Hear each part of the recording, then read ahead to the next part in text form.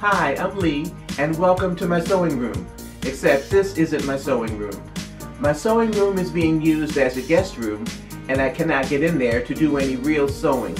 So, in order to satisfy my need to make something, I've been doing sewing adjacent projects.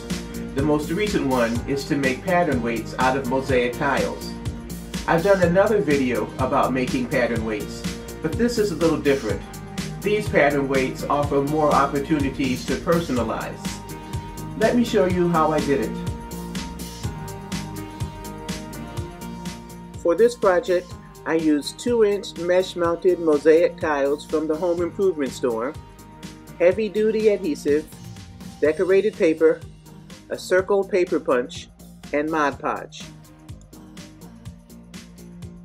I cut the paper into strips that would fit easily into the paper punch. Then I cut out several shapes. I used an 1.5 inch circle because that's what I had on hand, and because that size fit nicely on the 2-inch tiles.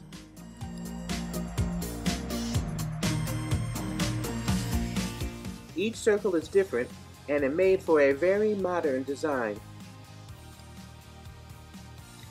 I removed the tiles from the mesh and used the heavy-duty adhesive to glue 3 tiles together so they'd be heavier. Each tile had a smooth side and a rough side, and I glued them so the stack had the smooth side on both the top and the bottom. Then I'd spread a coat of Mod Podge on the tile. Then I placed the circle in the middle of the tile.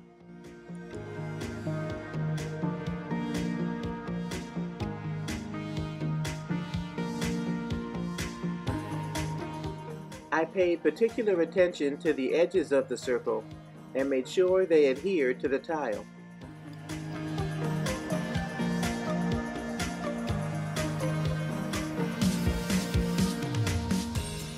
Then I used a blunt tool to burnish from the center out to remove any air bubbles.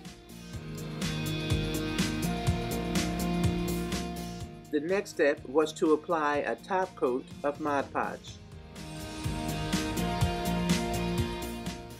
I let them dry for at least 24 hours. These were so quick and easy to make that my 4-year-old grandson helped, and I made more than I actually need. But wait, there's more! By the time I finished the project, I decided I wanted a smoother, glossier finish. So I used Mod Podge Dimensional Magic and a skewer to add a final coat. After everything was dry, I covered about 80% of the surface with the Mod Podge Dimensional Magic. Then I used the skewer to spread the Dimensional Magic over the entire surface. It dries to a nice glossy finish. I'll store them in a decorative container so that they're accessible and add a decorative touch to the cutting area.